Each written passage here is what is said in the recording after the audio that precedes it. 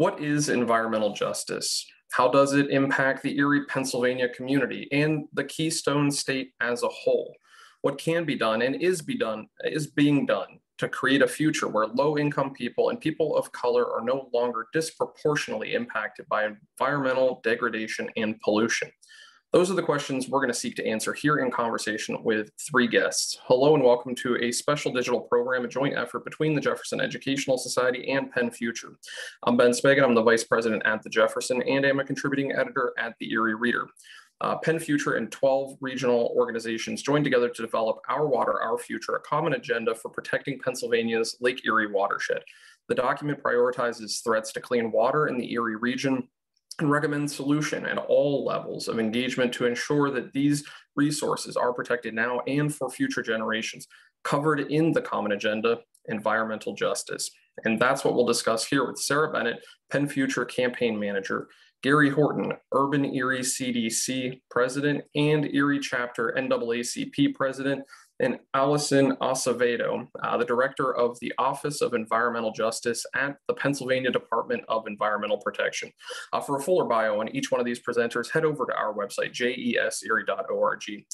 Folks, before turning it over to our presenters, who will share their insight, their knowledge, their expertise, and their experience, a few programmatic notes. Now, since this is first airing live on the JES Facebook page, we're going to work our way through as many questions from you, the viewers, as we can as we host this event. If you have a question, just leave it in the comments section below. If you're watching or listening to a later broadcast of this event, still send us your questions, your comments, keep the conversation going, keep engaged with this topic. And of course, for more information about upcoming Jefferson Educational Society programs and publications, please do visit our website, jeserie.org. Be sure to like us on Facebook, follow us on Twitter and Instagram, and subscribe to our YouTube channel. And for more information about PennFuture, please visit pennfutures.org and be sure to find them on all the social platforms too. Now to get us started, I'd like to turn things over to Ms. Sarah Bennett. Sarah, thank you so much for joining us for this discussion and taking the first leg of this presentation. Thank you, Ben, and thanks to the Jefferson for having me again. I'm going to share my screen here.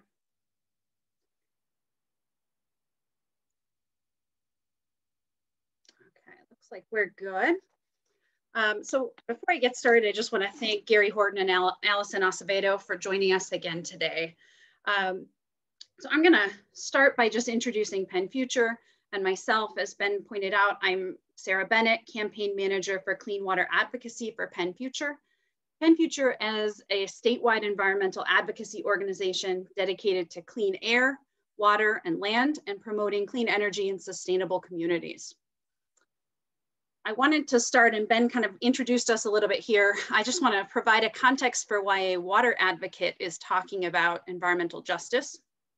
As Ben pointed out, we just published a common agenda with 12 regional partners in December of 2020. Among the things that we call out, well, the ultimate goal is to protect water, but also really to promote a sustainable future for the Erie region. And we know that we cannot have a sustainable future unless everyone has the same opportunities to thrive. And so we made recommendations to address environmental justice concerns. I also want to point out that we didn't do this work alone. We wanted to make sure that our identification of the problem and also our calls to start addressing the problems were as strong as possible and accurate. So we did include review by 3 social justice organizations in the region, Erie County United, Green New Deal Coalition of Erie and Meadville, and the U.S. Committee on Refugees and Immigrants of Erie. So one of the occurrences that also contributed to PennFuture's decision to include environmental justice in a common agenda for Erie, for protecting water in Erie, were the activities that led to Erie Coke's closure in 2019. Erie Coke had environmental violations for decades, including illegal levels of benzene, which is a carcinogen, community concerns, and the fact that these areas are, that the areas directly surrounding Erie Coke are considered environmental justice areas, prompted enhanced public engagement when Erie Coke was up for permit renewal. For those of you who don't know, environmental justice areas, which are highlighted in pink on this map, are defined by the Pennsylvania Department of Environmental Protection as census tracts where 20% of the people, at least 20% of the people living in that tract live below the federal poverty line, and or 30% of the people living there are non-white. Among the stakeholders who engaged with the community during this permit renewal process was Hold Erie Coke Accountable. I'll call them HECA from here on out. HECA's initial goal was to bring Erie Coke into compliance. The goal was not to close the Erie Coke plant initially. And one of the things I want to highlight here that HECA was able to do is that they helped to engage the community. They attended neighborhood meetings. They developed a website to share information and resources. And also it included a form where residents and other concerned stakeholders could submit those concerns, including pictures and videos of what they encountered. What we hopefully have learned from the Erie Coke process and also from other occurrences since then is that it's not sufficient. A public meeting, just holding a public meeting or even a public hearing is really not sufficient community engagement. And we really need to come together as a community to make sure that we find new methods of engagement that center around communities that are most impacted by decisions. If we fast forward to 2020, the unnecessary deaths of several Black Americans brought renewed attention to ongoing systemic inequities throughout the country, including Erie County. In September of 2020, Erie County Council declared racism as a public health crisis and committed to openly and honestly addressing racism to eliminate the disparities between Black and white people in Erie County. The resolution cites several disparities in aspects of life between Black and white county residents. I've highlighted a couple of them here, including higher death rates, higher percentages of heart disease and heart attack, higher incidence of COPD, and higher obesity rates. Among the many issues that contribute to these disparities is the fact that environmental degradation and pollution disproportionately impact people of color. That's not unique to Erie, that is happening everywhere. But we see these health disparities and we know that they are at least partially connected to environmental issues. I also want to point out that one of the contributing factors to this disproportionate impact is the history of redlining that exists throughout the country.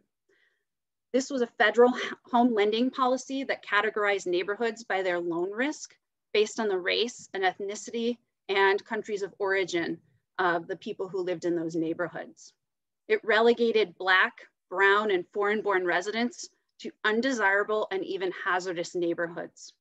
Here we see a map of Erie's neighborhoods from 1937, and the neighborhoods that we see that are actually colored red in this map would be considered, we now call them redlined neighborhoods.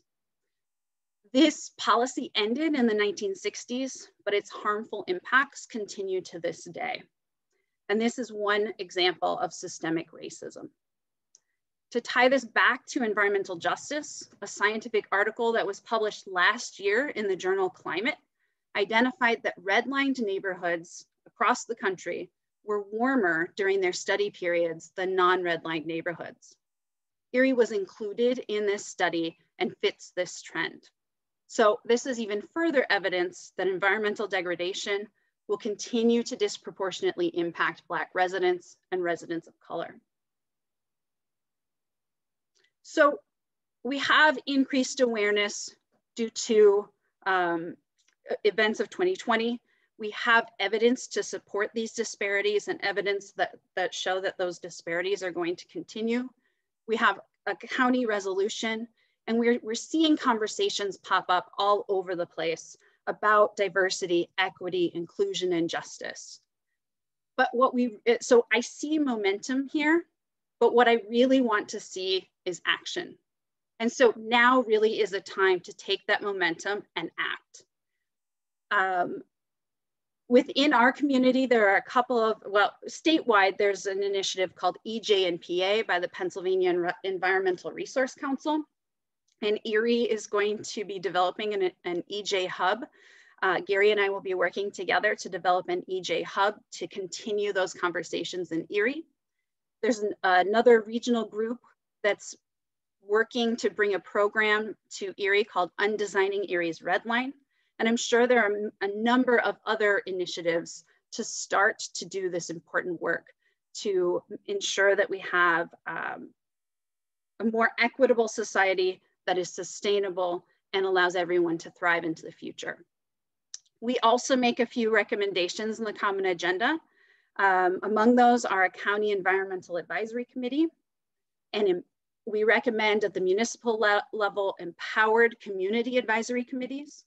And what I mean by empowered is that these community advisory committees are made up of people who live in the neighborhoods that they represent, and those advisory committees have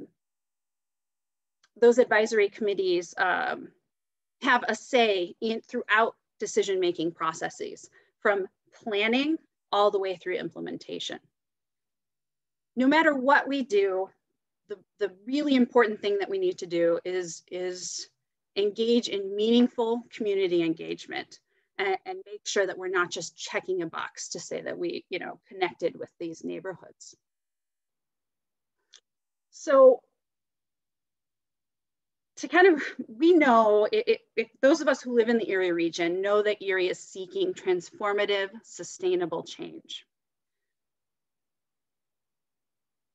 In order to reach that sustainable change, we need to make sure that we're listening to the people who have historically been impacted. We need to make sure that we engage the residents who will be most impacted by decisions and center decision-making from planning to implementation around those residents. And we need to empower residents to make sure that they have equal seats at decision-making tables. Thank you for that, or thank you for listening. So next, I'd like to introduce Gary Horton.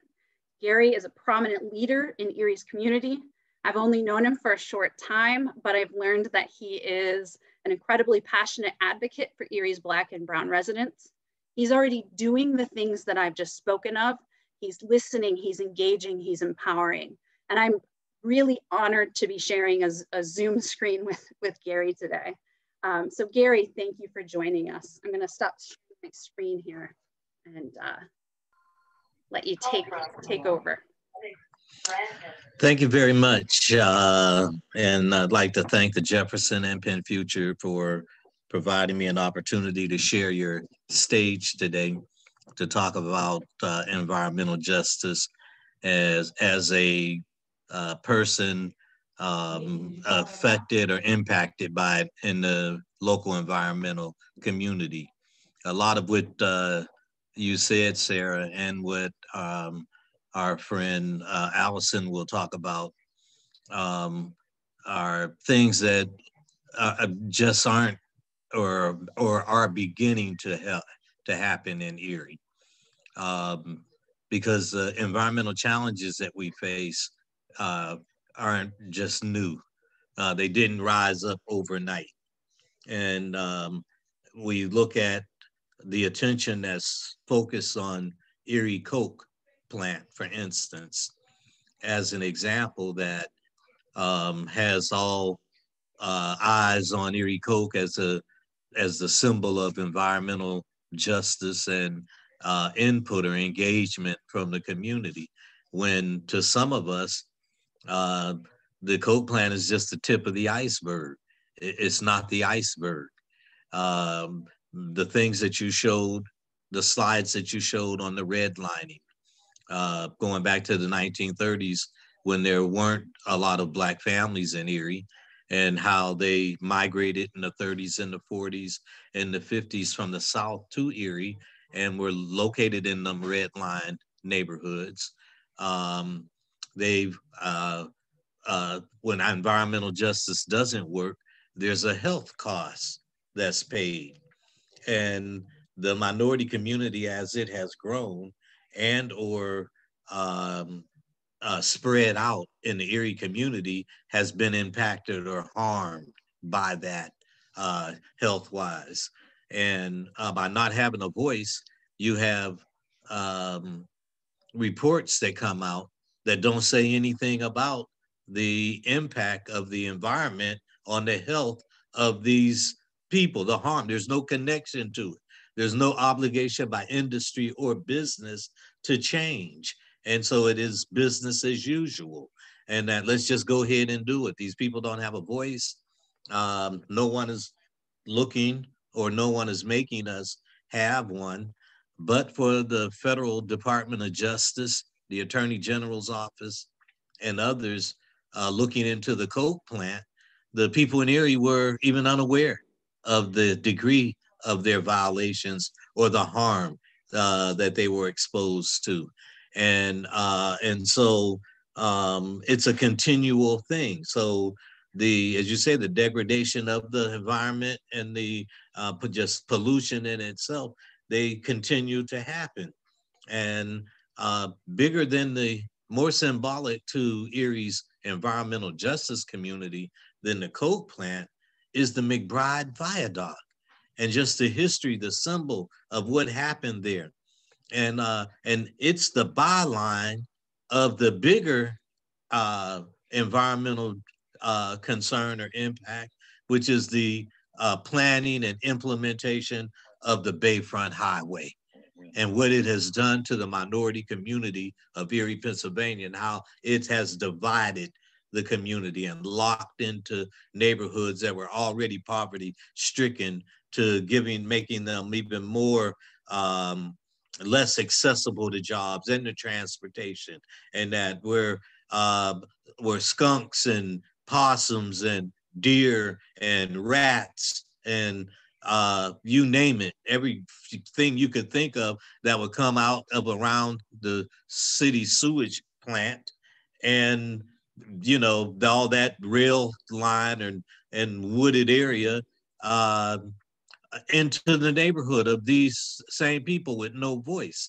And so what is needed to really come into existence is more than just words of diversity and equity and inclusion and justice, to actually add this word of voice. It's, what we're saying about community engagement and that it has to take place. It can't be around those just pockets of the Coke plant when the whole minority community of Erie, Pennsylvania has been impacted and affected by it. So you can't have a plan from just engagement around the Coke plant. It's surrounded by agencies and organizations. The people have either been killed or moved out and so the impact is citywide. It's not just to that neighborhood. And so when you look at even the challenges of the GE refrigeration site, the BASF site where they're closing down and moving out, Accuride's daily violation of the air quality, and that because they have a dysfunctional air emission system, and people look the other way, or you have to wait till permit time, and that to really have some, unless the government acts, and that on the information that they have, whether it's the government at the local level or the state level or the federal level, the people most impacted have the least power. And then when they want something done, like the fight to save the McBride Viaduct, who's listening? No one's listening, and so it seems as if you're in a no-win situation. And so when you look at as at the totality of that challenge and the little pieces that are where the neighborhoods of people are trying to have a voice, we need an Erie plan, a plan for Erie, where we mobilize all those voices around the broader minority community in the city, because they've all been impacted, and not just the little isolated efforts of outreach around where the latest activity appears to be made. or to be being done. And so I think with our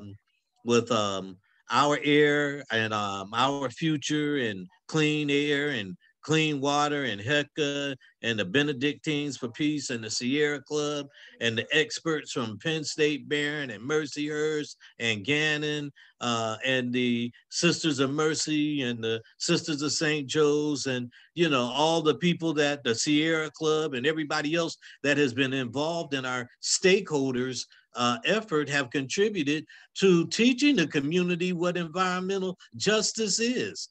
And that because they've all been doing it and that and sometimes in their own silo. But a few years ago, the regional office of the Environmental Justice Commission, where Allison, and I'm throwing the ball over to her, and that where they have a regional office, they reached out to us and the Sierra Club, and they wanted to know what are the areas of concern in your neighborhood or in your city, and can we convene a stakeholders group to talk about these things, so it's actually helped us educate our community what environmental justice is. We're learning it on the job, and that we can't afford not to learn it. We can't afford not to do it. It's right now, and that you know, and with again, it's a great opportunity, a new administration at the federal level, a new look, you know, a new ear, you know, a new opportunity to give people the thing that no matter what you do, if you give the people voice in it, and that they won't come out of it with no jobs, no job training, and less access to the jobs, harmed more than benefit from the rebuilding or the restoring or the, you know, because if you're not at the table, you don't have a voice. And then you can't even, you know, my involvement in this, when approached by the Sierra Club, I made them promise that we're not just going to be looked at as fighting. And then how do we get to the table where we can have fair exchange with these owners of these industrialists and these people that are making these decisions that don't see themselves as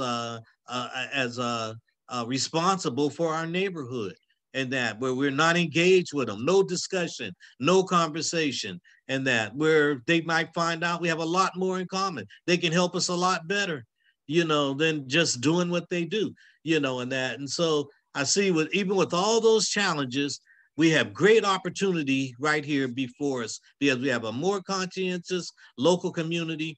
We have a state community and officials on the federal level with the new administration going in. We have an opportunity to put a plan together for Erie, an Erie plan, you know, a plan where we can really see that diversity, inclusion, and equity are not just mere words. And that some people, they roll off people's lips too easy, and but they can't point to where it really is, and that they can't show you what it looks like, you know, and so with that, I'm going to throw it to my friend Allison, who's been an asset to us, because, you know, sometimes my passion is perceived as angry or against, and that now she's helped me soften some of that up. And because she believes that we should have a voice, and she has provided us with the resources and the tools and the opportunity to have that voice through the services that they provide on the state level. And I'm happy to work with her as a member on the Governor's Advisory Commission for Environmental Justice. It's over to you, Allison. Thank you so much, Gary. I just wanted to echo one thing before I get started. I'm sharing my screen now, but just wanted to echo one thing that you said and that Sarah said, is that it's really important for the community to define your issue around environmental justice, and just finding that as we go and work in different communities, that all communities are unique, and what may be environmental justice or defined as environmental justice in Scranton may look different than what it is in Erie. And it's very important for communities to define environmental justice on their own, and really develop a community framing about what the definition of environmental justice is. So I also echo that the community, again, once it defines environmental justice, focus on a plan around environmental justice. So I just wanted to provide some framing. I'm not sure if everyone knows what environmental justice is in the state and kind of our role in the Office of Environmental Justice, but want to provide some framing around that. And starting with some definitions of environmental justice that are broadly used and really to explain what environmental justice is, both within the state, but then at the federal level also. The EPA has, and you can read the definition, but the key tenets are fair treatment and meaningful involvement. As Gary and Sarah both say, that people have to feel like they're meaningfully involved in a process, or else it doesn't resonate and doesn't call people to participate. So fair treatment and meaningful involvement are key tenets of environmental justice. And then also environmental justice embodies a principle that populations should not be disproportionately exposed to adverse environmental impacts. Now, this is something PADP actually doesn't have a definition of environmental justice, but this was adopted by a working group in 2001, framing what environmental justice should focus on. And that's an ideal and it's aspiration for us to think about how we get to address disproportionate impacts. And then another area of focus for environmental justice was established at the first People of Color Environmental Leadership Summit in the early 90s, but there were 17 principles around environmental justice established there. And at the bottom, there are elements of a taxonomy of environmental justice. So environmental justice includes distributive, procedural, corrective, social justice, and structural justice. And this, many folks have seen this, equality, equity, and justice. We want to really get to environmental justice involving systems change and getting at some of the inequities that both Sarah and Gary talked about and how policies were administered or established. And the justice really gets to changing systems. The equity deals with how people achieve a goal by giving them what the needs are. And then equality kind of gets us to a point where everybody gets the same thing, but they're not achieving the goal. But we want to get to and think about justice and how we dismantle systems of oppression and then repair some of the historical inequities. And this is the same thing, actually redlining, which is a really, has layers of environmental justice challenges within it. But I also, in addition to Sarah sharing the map, just want to show you how things were actually graded and actually verbatim survey or description of the red line areas in the 30s. So there are certain communities that were designated as hazardous communities, but you can see that it says odors and noises from local industries and infiltration of colored and orientals. And I'm reading that verbatim. So just wanted to show you that there was a link between adverse or hazardous areas and segregation and having people of color move to areas that were hazardous. We can even see now the EPA Region 3 did an analysis of EJ Screen, which is their environmental justice tool, with some Pennsylvania areas. And the two examples shown here are Philadelphia and York. So they overlaid EJ Screen indicators with redlining maps.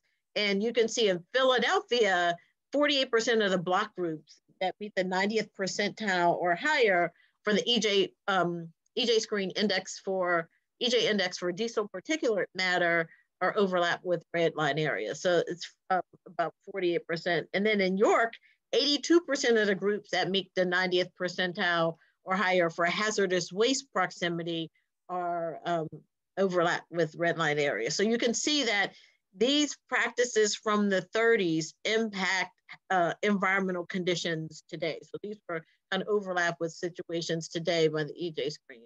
So just wanted to present a timeline of federal and state government responses to environmental justice. And environmental justice has been, the beginning of it, at least in the US, has been traced to the 60s civil rights movement. But the most notable start of it was in 1982 in Warren County, which dealt with the county protests of a landfill in that county, but resulted in national attention, multiple arrests, and then the phrase environmental justice being used. And in red, you can see the different framing around what's happened in PA.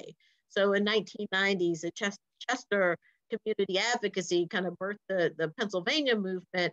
And then our office was actually created in 2002. And then our public participation policy in 2004. And then we've had listening sessions. And then actually the thing that's not on here, I realize now, is the new executive order that focused on climate and environmental justice 14008 from President Biden, just issued a few weeks ago, that really advances some things around environmental justice, geospatial mapping, and also just talks about again, the interagency work happening around environmental justice, talks about a dedicated unit in the Justice Department around environmental justice. And so it's really, really, really good framing for environmental justice. And the Justice 40 initiative that focuses on 40% of benefits from financial programs going to communities that are vulnerable, communities that have been most impacted by environmental hazards and climate. So this talks about EJ and the relationship to civil rights, and there's Title VI is a key civil rights bill. But what I wanted to focus on, we talked a little bit about the roots of environmental justice, is PA. So it's really important for us to talk about the history of environmental justice in Pennsylvania, and it focuses on organizing Chester in the early 1990s, and then a lawsuit that was brought by Chester then, which was 8% of the county population, but 60% of the waste facilities were in Chester, which is a predominantly African-American, at that time in 1996, 70% African-American. So really thinking about the burden that Chester had to hold within around environmental justice, and they sued DEP, and the suit eventually became moot for another procedural reason. But this suit was a result and kind of engaged people that at the state and said, hey, we have to really address environmental justice in some way. So that's how environmental justice got started as a state agency. Environmental justice concerns were going on before then, but the work group again started in 1999, recommendations in 2001, and the office started in 2002. And just a little bit about EJ and the Office of Environmental Justice. Our office kind of works towards the overall DEP mission to protect air, land, water from pollution and provide for the health and safety of citizens. And then another key part of our mission is working with partners for individuals, organizations, governments, and business. And it's really critical that we all understand, we understand at the state level that we're a partner in really working this out. DEP is among several other agencies, and our agencies are among several other partners kind of working to support communities. So if we take that lens, we often think about, especially in our office, what we can provide or what our role is as a partner. So it's really, that part is really clear. And our goals established in the working group were minimizing adverse environmental impacts. We're really thinking about how to do that, because we heard again, Sarah and Gary saying that we have to think about communities that have been burdened year after year with environmental hazards and how we address that. And I'll explain a little bit later that our EJ policy doesn't get to that, and we have to think about how we start to think about getting to supporting this disproportional impact question. But empowering communities, we help to empower communities. Communities empower themselves, so we can help through education and supporting really active engagement, and then by fostering economic opportunities, really support where we can resources to communities through our office or through partnerships with other offices. And really that happens by us integrating EJ policies into the department. So we're thinking about how we change policies to get to this disproportionate impact question ultimately, and how we strengthen public participation so that people have an active voice, and then building tools and resources for EJ. So this is our EJ public participation policy is just one tool. We really have to think about what it means and what we want it to mean. So it was created in 2004. It provides essentially enhanced public participation.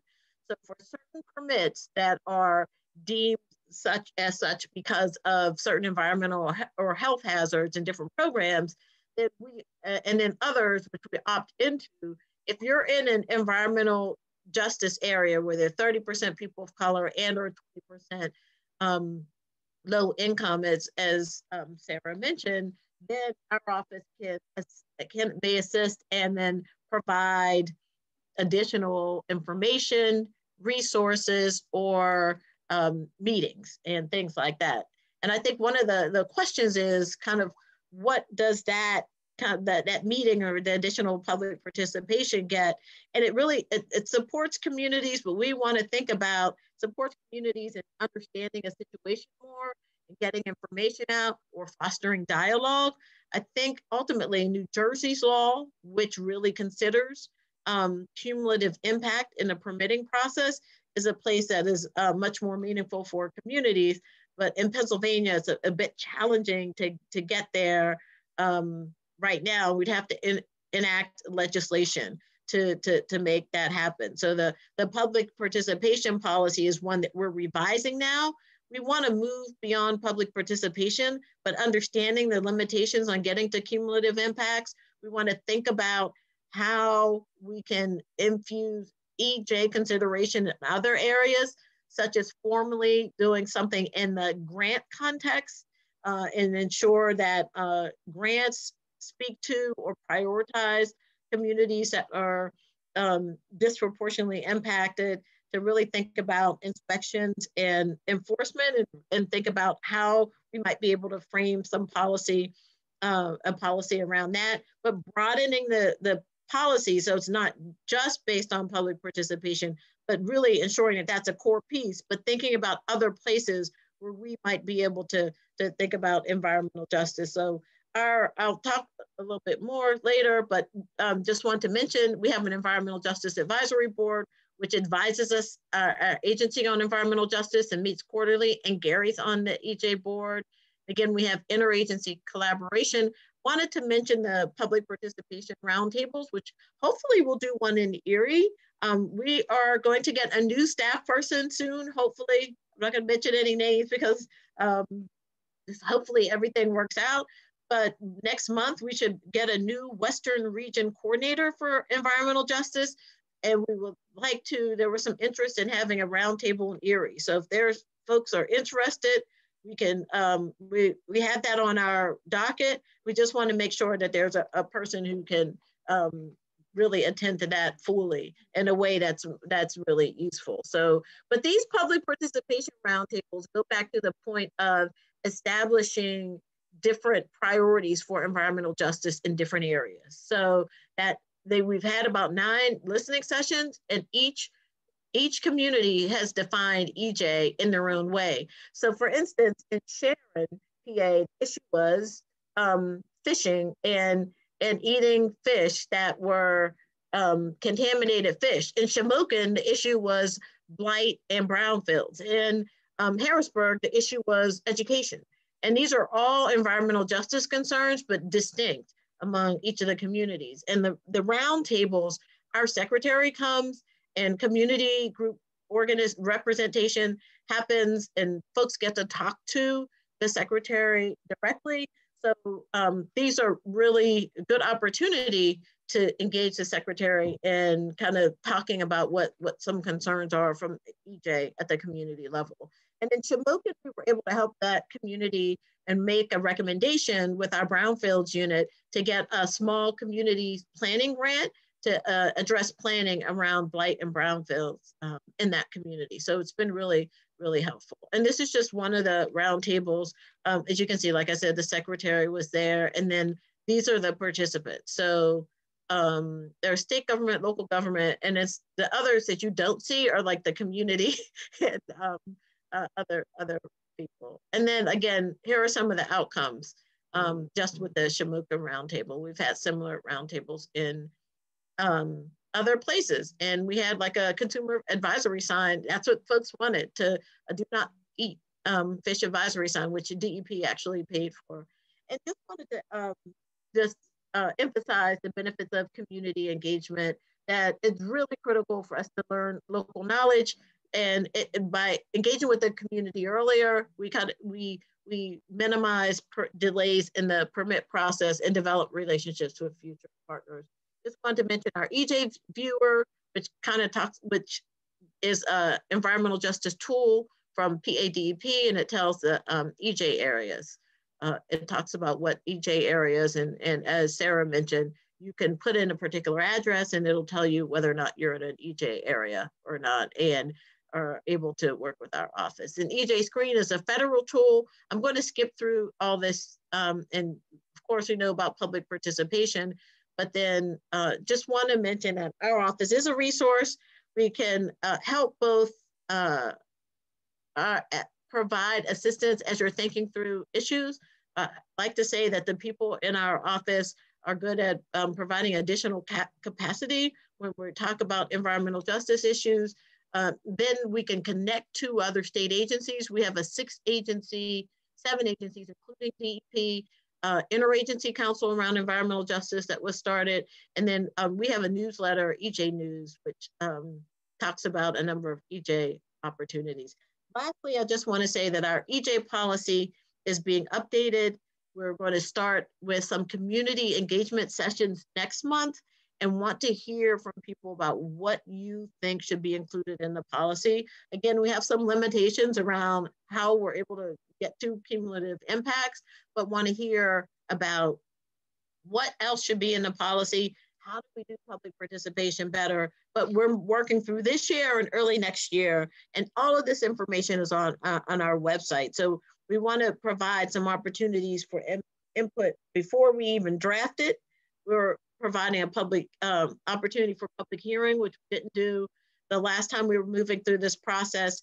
And then also we'll provide education around the policy afterwards, after we finalize it. But in March, it's just general feedback, not on the policy, but just want to hear from folks. And everything is virtual, so really good time to engage. And then this is our office right now. Again, we're going to get somebody from the Western region, but just wanted to share. We have an Eastern region and Central region coordinator, and then me. And we're really now focused on trying to think about ways to really meaningfully engage communities. We're in the process of supporting our office with several key initiatives and engaging communities around RGGI, the Regional Greenhouse Gas Initiative. We've just implemented, and they should be posted soon, equity principles around RGGI, and are working to ensure key places where communities can be involved as we think about RGGI moving forward and advancing. And that's it. So Allison, I want to thank you. That was so much to go through so efficiently. I don't want to say quickly, but efficiently, and all that you covered. And I want to thank Gary, and I want to thank Sarah as well. And I want to jump into some questions. We've got some from the audience. I've got some after hearing all three of you speak.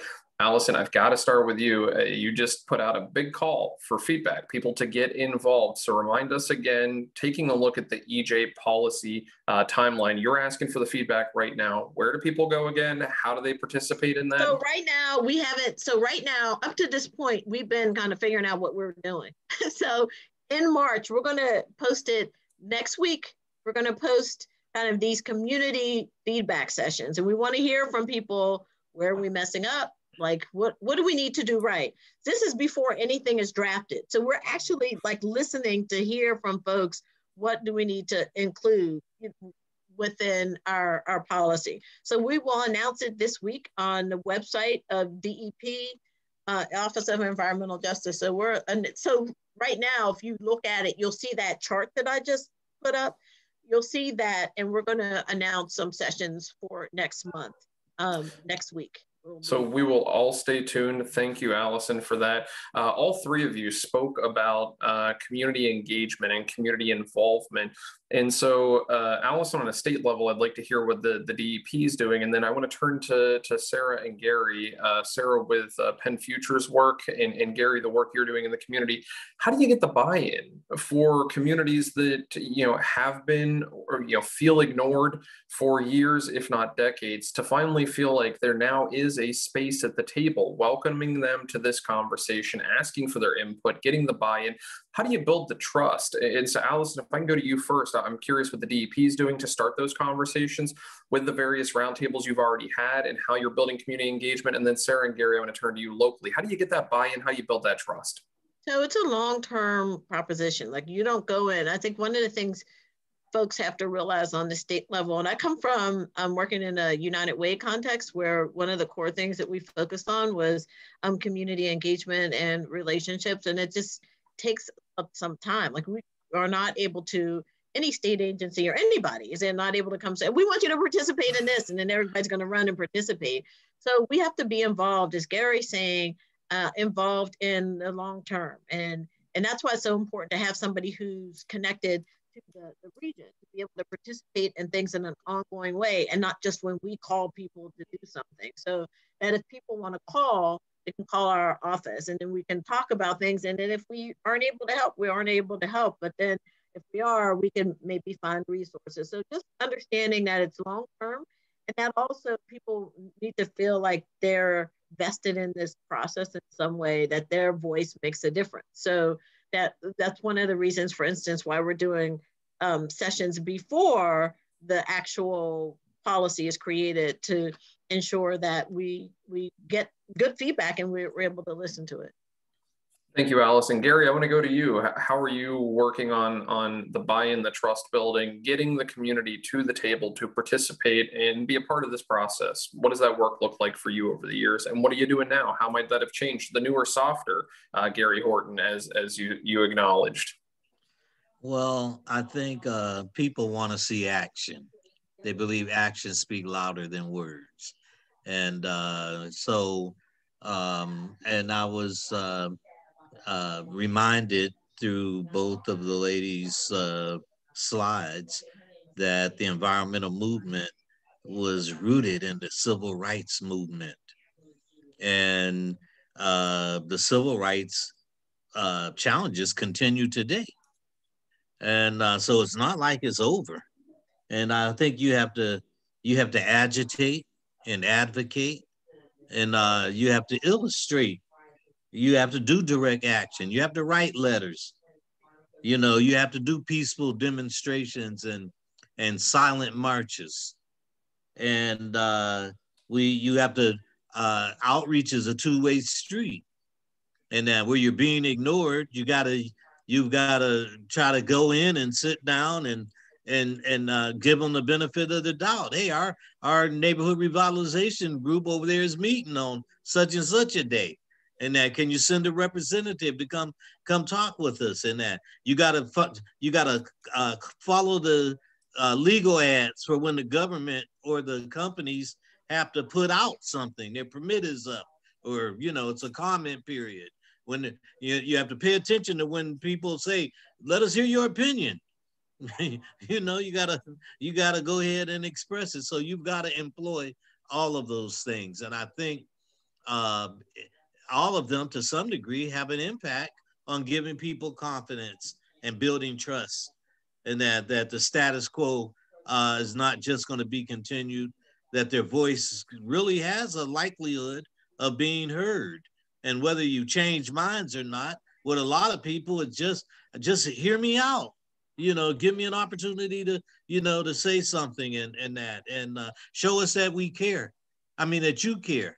And that don't just drive the bomb train through our neighborhood every night or all day, and don't tell us, hey, that train's loaded with bombs. If it rolls off the track over there, it can wipe out your whole neighborhood, or the chemicals that are on it. Don't just keep treating us like that.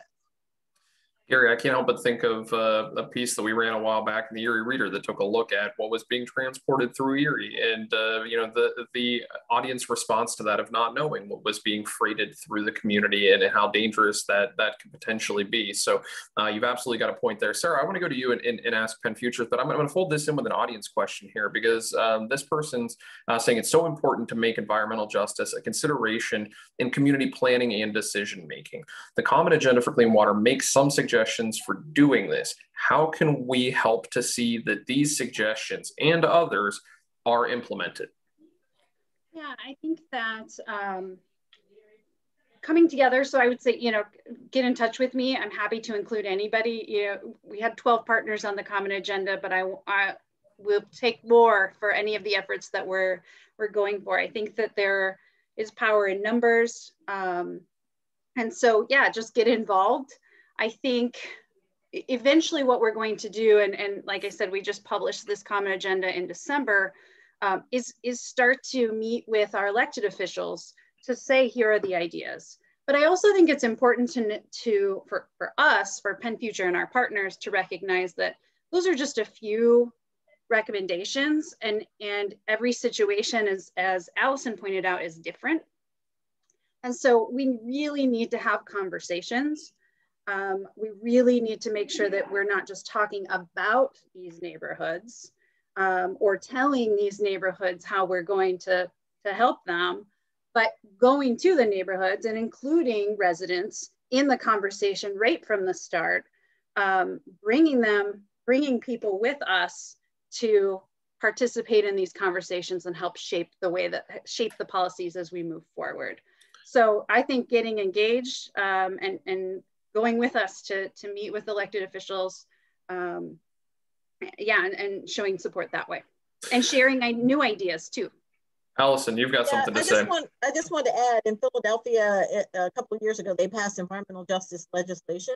So just really thinking on the local level, whether there's any will, and Sarah and I think talked about this, whether or not there's some will to pass legislation that focuses on environmental justice, that encompasses either like a county level or a city level, and then kind of framing what some of the issues are there. And I was just on a call earlier today talking about, it was a Just Transition U.S. Climate Alliance call about, again, legislation that addresses some of these equity issues, and then through either legislation or advisory committees or advisory bodies writing in language about equity and justice so that it's ingrained and it doesn't like end when the person leaves or new administration, but really thinking about some local level initiatives that may be put in place.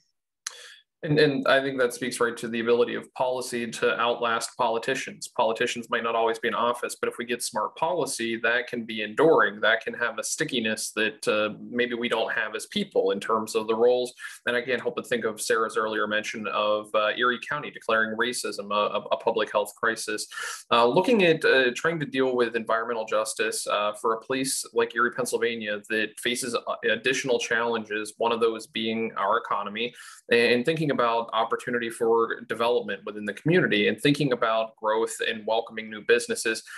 How do we navigate that? Because I think sometimes people see that as an either or. Either you take the business or you protect the environment. So how do you start to engage in dialogue of companies saying, we want to move into your region and set up shop? How do you engage them in this process to see how they're bought into being good stewards of the environment and practicing environmental justice? Allison, I want to go to you first, and then I'll turn it to Gary and Sarah. I think one of the slides kind of referenced it, but if the communities are engaged early, it can be a win-win for both the community and the entity, because I think ultimately they're trying to really serve the community, and there's a way to think about these issues in a way that's not confrontational. We have one of our EJAP members who passed away, John Waffenschmidt, worked for Covanta, but they have developed a corporate environmental justice policy, which would be good to probably share around and talk to corporations or businesses in Erie, that talks about the benefits of the policy of finding people from the community to be employed at the company, to working with supporting the company and then developing goodwill and being at the table when there are other decisions that are being made. So I think it's a matter of collaboration, and everybody may not agree all the time, but at least coming with a framework of transparency and collaboration will help and benefit the community in the long term. Thank you, Allison. Sarah, I want to go to you. How do we have that dialogue between new development, because we're looking to attract businesses, we're looking to create jobs, but at the same time, we're looking to be good stewards in the environment. How do we do that locally? Yeah, I think a focus on sustainable development is really important. I think that Erie needs to have the courage to have high expectations too. We are a Great Lakes community. We are, the residents in this community deserve to live in a clean environment. And we need to kind of own that identity, I guess. And if we own that and we become that and we have high expectations, then the companies who want to come here are going to want to fit in with those expectations as well. So that's kind of what I'm thinking. And as kind of a specific example, one of the things that comes up a lot when Erie is talking about revitalization is attracting young professionals and keeping young professionals in Erie. One of the things that young professionals are looking for are communities that are dedicated to sustainable development and communities that are committed to addressing social and racial inequities. And so I think that's this quality, this commitment, these high expectations that, if we set the bar higher, then we can reach that and maybe surpass it. Gary, to you, same conversation. How do you balance that? How do you get that communication going between development, new corporations, companies moving in, good stewards of environment? Well, I can say this, that however it's being done now, it's not working too well. And if we look back at hearing that question and seeing that challenge been around longer than some of us are old in that. So whatever we've been doing is not working to date in that. And sometimes you have to do legal challenges against them and that, because again, the people have the courage to believe. The people have the courage to have high expectation, and that they're generally challenged when they have a high expectation that the responsible people have good intentions and will do something and that. And so right now, the people's trust level ain't working too well, because action and words is so different. And the people don't have the power if they don't have a voice. Their power is in their voice. And so we need to see a win. We need to not just to have a policy against racism on paper that you can't see no benefit to it other than it looked good on paper. Hey, y'all, here in Pennsylvania did this and that. So we do need policy. No, we need a plan. A plan means more than just a policy. A policy is incorporated in a plan. Plan means we going somewhere. We ain't, and that. So whatever we're doing right now is not working, and that. And so the activists have got to be double down, and because that's the one thing we don't see a lot of. Our good intentions, it's not working too well. And so what I hear, Gary, there is action. You've gone to that word several times. We need to take it to action. So Allison, I want to turn it back to you. And in terms of Pennsylvania, are we, is the Keystone State a front runner? Are we middle of the pack, or do we have some catching up to do? When it comes to state level initiatives, where are we if we can benchmark it honestly? But then who do we look to? I mean, is it Pennsylvania leading on this? Is this the forefront? We need to connect and have a good conversation local to state to continue to work on this. Are there other states, other areas that are worth observing that are scalable models that might make sense for Erie, Pennsylvania? So we as a state, I think we have to improve how we think about environmental justice and incorporate it into the work that happens within DEP and other state agencies.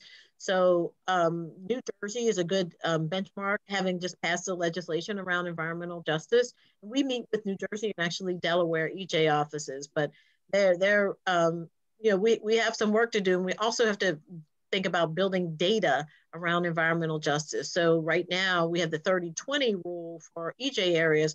We have to think about how we can use data and health and environmental data to describe that, like what these areas are. And the Department of Health is working on environmental health mapping tool that will have some of these indicators, but we have some work to do. New Jersey is a good state to look to. So all eyes on New Jersey will turn there. Allison, I already pressed you on this early of how do we get involved? What do we do? Because you put out the timeline and the call for communication. I want to go back to the audience, and I'm going to turn to Sarah because here we have somebody asking in the audience, how do they get involved? What can the citizens of Erie do to support the common agenda for the region? Sure. So I would say start by contacting me. They can send me an email. That's probably the best way. Bennett@PennFuture.org, and that's Bennett with 2 N's and 2 T's. And I can help either connect to a group or just include in our communications, to say, hey, join us when we're doing something. So yeah, email is definitely the best route for me. Fantastic. You can also go to PennFuture.org to learn more about the organization. And they'll find the common agenda there. We're almost out of time. But Gary, if somebody's in the audience saying, I hear you, I hear Gary Horton, and I want Gary Horton to hear me, how do we get that conversation started? How do they help the work you're doing? How do they plug in? I think the most important thing they can do in the short term is to make those points to their local elected officials. And everybody's running for office. There's an election in May.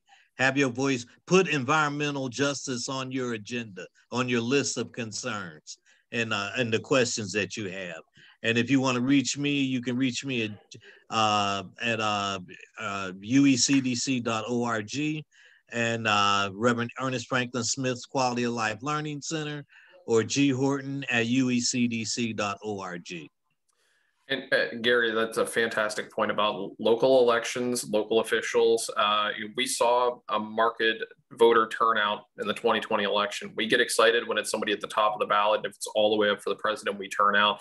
Municipal elections, just as, if not more important, because it's your day-to-day, it's your neighborhood, it's the people that govern the policy and put forward the plans that impact your life. Okay, final question before we sign off here. And Allison, I'll start with you. Then Gary, I'm going to go to you, and Sarah, I'll give you the final word. PennFuture here. For somebody watching and wondering, okay, what are the next steps? What can they do as an average citizen other than finding more information, plugging in? What recommendations for takeaways do we have for this? What should they pay attention to that they've heard today that they need to keep in their mind, they need to think about, they need to reflect on, and they need to look more into that? What would you recommend of all the things we heard today? Allison, what's the most important thing coming from you? To really think about what happens, get all of our information, but really think about what happens locally. There's just so much information and so much that goes on at the local level that impacts environmental justice, like zoning, land use, and things like that. But to stay involved, both at the local level, and stay connected. Stay involved and stay connected, because there's so much that happens. And lastly, I recommend thinking about a statewide environmental justice organization, which we do not have. But... Great recommendations. Stay involved, and we're going to get that as well. So Gary, over to you. Takeaway, most important thing, if they're to take one thing away, what are folks focused on that they heard today? 2 things: vote and your voice. Ask questions, educate yourself in that, get involved, make environment an item on your agenda. But in the end, make sure you vote and make sure your voice is heard. 2 very important V's. Mr. Horton, I thank you for that. Sarah, I'm going to give you the final word. Most important thing that you think folks should take away from what they've heard today? Sure. I think I'm going to have 2 things also. So first of all, I think if you're at a position where you're organizing something or you are making decisions that are going to impact people other than yourself, stop at the beginning of that process and say, who's going to be impacted by this? Are they at the table? And if not, let's get them to the table. So including people. And then the last thing I'm going to end with is listen more, engage people, engage as many people as possible, and empower people who maybe haven't historically had power, to make sure, again, that's part of bringing them to the table, to make sure that we have stronger policy, we're making inclusive decisions, and we're moving forward in a much more sustainable way. I appreciate all of you. I heard local, I heard voice, I heard vote, I heard listen, I heard so much. I appreciate it. Our audience does too. I'll read just one that says, thanks all, great ideas, invigorating discussion. So PennFuture campaign manager, Sarah Bennett, Gary Horton, Urban Erie CDC President and President of the Erie chapter of the NAACP, Allison Acevedo, Director of the Office of Environmental Justice at the Pennsylvania Department of Environmental Protection. Thank you, thank you, thank you for sharing your knowledge, your insight, your expertise, your experience, taking the time, energy, and effort to share them with us here in this digital program. Thank you. Sarah, for folks, again, PennFuture, we got PennFuture.org. Allison, DEP website, where folks can tune into what you're doing? dep.pa.gov. Fantastic. And Gary, one more time, your website as well. uecdc.org. I'm getting good at reading the lips. I appreciate it. And folks, head over there. Thank you, thank you, thank you. And thank you, folks, for tuning in to watch, whether you were tuned in real time live watching this program on the JES Facebook page, or you're watching or listening to a later broadcast. We thank you. These conversations could not happen without you. Friendly reminder to stream other JES digital programs on demand. Head over to our website, jeserie.org. You're also going to find details about upcoming programming there, as well as a whole wide range of publications, quick, timely reads, reports, essays, and more, all available free to download. And be sure to like us on Facebook, follow us on Twitter and Instagram, and subscribe to our YouTube channel. For the Jefferson Educational Society, I'm Ben Spagan. Be safe, be sound, and thanks for listening and learning with us.